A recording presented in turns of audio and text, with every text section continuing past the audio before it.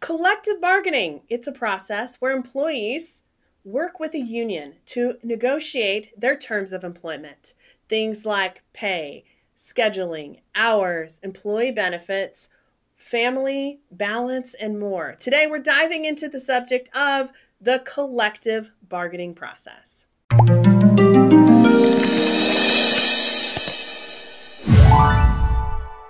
My name is Jessica Miller Merrill. I'm the founder of Workology and the creator of the ACE the HR exam. Today we're talking about the collective bargaining process.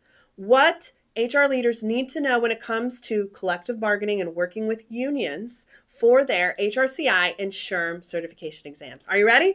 Let's get started. The process of collective bargaining is really to come to a mutual decision and conclusion that benefits the business and the employee group or employees that are represented by a union. Normally, you have two different groups of people who are involved in the collective bargaining process to come to an agreement, which is called a collective bargaining agreement or CBA. Those are members of management, which is normally executive leaders. Oftentimes human resources is involved in these conversations. I know I have when I've been involved in collective bargaining agreements. And then you normally have the second group, which is members of the union. And these are not necessarily the union rep, but executive leaders of the union who are part of the mediation and negotiation process. Collective bargaining is a lot like buying a car or maybe purchasing your home. There are three different steps, but it involves, again, two different parties. So let's think about buying a car. It is you or your family member, and then the second group, which is your salesperson. Same thing when it comes to collective bargaining. You have the organization and then the individual, but they are represented, it's many individuals who are represented by a member or representative of the union. So the three different stages that you have is identification. So that's stage one. And that is both groups identifying what they need, what's most important in terms of compensation, time off, benefits, working conditions, whatever it might be. That is the identification. And then through identification, you also set a timeline. When are we going to come to an agreement or not and be able to walk away? So you do this when you buy a car, right? You think about what perks and benefits of that car do you need most? Do you need 2 rows or 3? Hatchback or a trunk? These are all things similar to the identification process when we're thinking about collective bargaining.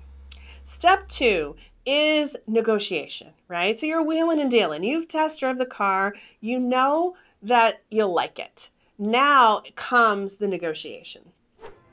We sat right here in this room and went over this and over this. Yeah, but that True Coat. I sat right here and said I didn't want any True Coat. Yeah, but I'm saying that True Coat, you don't get it, you get oxidation problems. It'll cost you a heck of a lot more than $500. You're sitting there, you're talking in circles, you're talking like we didn't go over this already. Yeah, but this True Coat... We had a deal here for $19,500. You sat there and darned if you didn't tell me you'd get me this car, these options, without the sealant for $19,500. All right, I'm not saying I didn't. You called me 20 minutes ago and said you had it ready to make delivery. It says, come on down and get it. And here you are, and you're wasting my time and my wife's time, and I'm paying $19,500 for this vehicle here. All right. I'll talk to my boss. You have a price in mind. You have floor mats or not. Maybe you need cruise control added to the car, whatever it is. These are things that are incredibly important, and you go back and forth between the salesperson and you. And so these are the things that happen in the collective bargaining process. You go back and forth. There's some heated discussions. You leave the room, come back at a later date to continue the negotiation. Step 3 is contract administration. You have came to an agreement. You're getting your floor mats and your cruise control on your new 3-row SUV. Just the same as the union and the employer have come into the agreement, now the paperwork begins. We have to actually sign the contract, and that is step 3. It's the administration piece. You have to go to the finance guy to get the finance, or you're writing a check. So you sign on the dotted line. This is a binding agreement, which becomes a collective bargaining agreement, or CBA.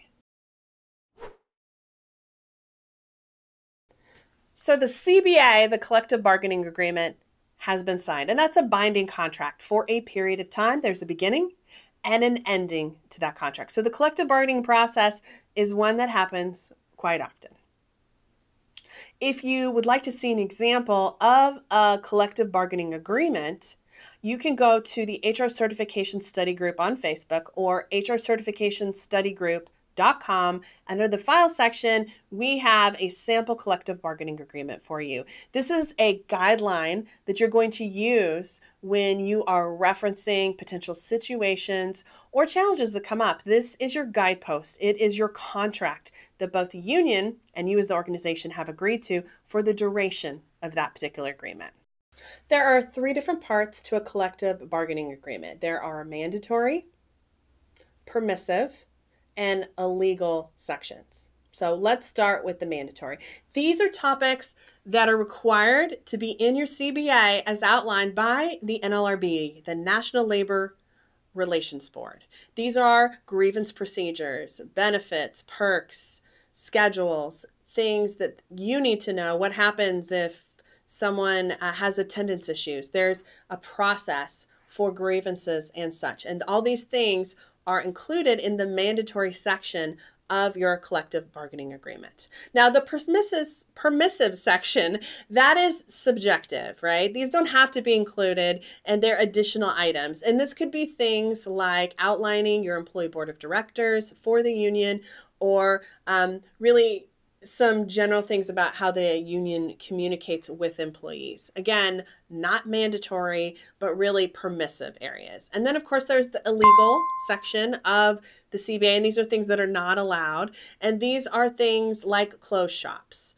This is not allowed to be included in your CBA. And that is when the union only allows the company to hire people or members of that union into their organization, or some form of illegal discrimination. So your CBA has 3 different sections. Really, mandatory and permissive are the most common and included. Those illegal things, that's what's going to get the union and you in some hot water with the National Labor Relations Board. Once the terms of the collective bargaining agreement have been reached, it is a binding contract.